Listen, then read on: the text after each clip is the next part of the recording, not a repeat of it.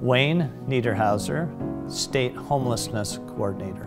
My job description and what I do day to day was defined in statute in House Bill 347 in the legislative session in 2021, which is probably a little bit unique, but my responsibilities are to coordinate homeless services across all the agencies and with local homeless councils, and to work with our staff in performing that mandate that we have in statute, which includes budget, policy, and just supporting providers of homeless services.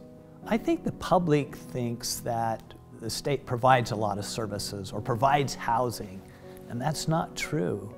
We are a support organization as a whole.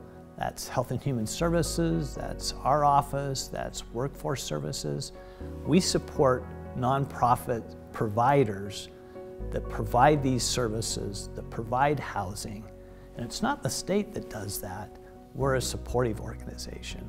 I often say that I'm a real estate developer, CPA, recovering legislator turned social worker. And there couldn't be a larger difference between those things that I've been involved with in my life. And so coming into this position, I was not an expert in homeless services.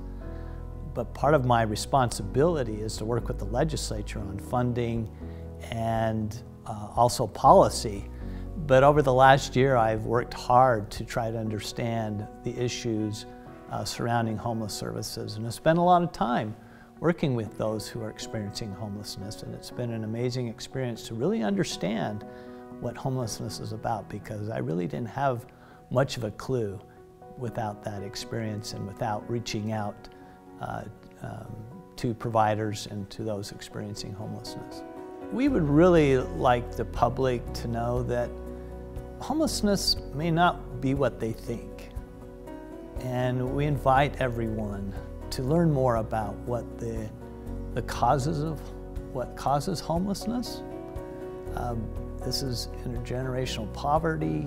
This is people coming out of incarceration. To better understand it, and so you can appreciate it more and get involved. Donate to the Pamela Atkinson Trust Fund. Volunteer at one of the nonprofits. We need a community effort to help us solve homelessness.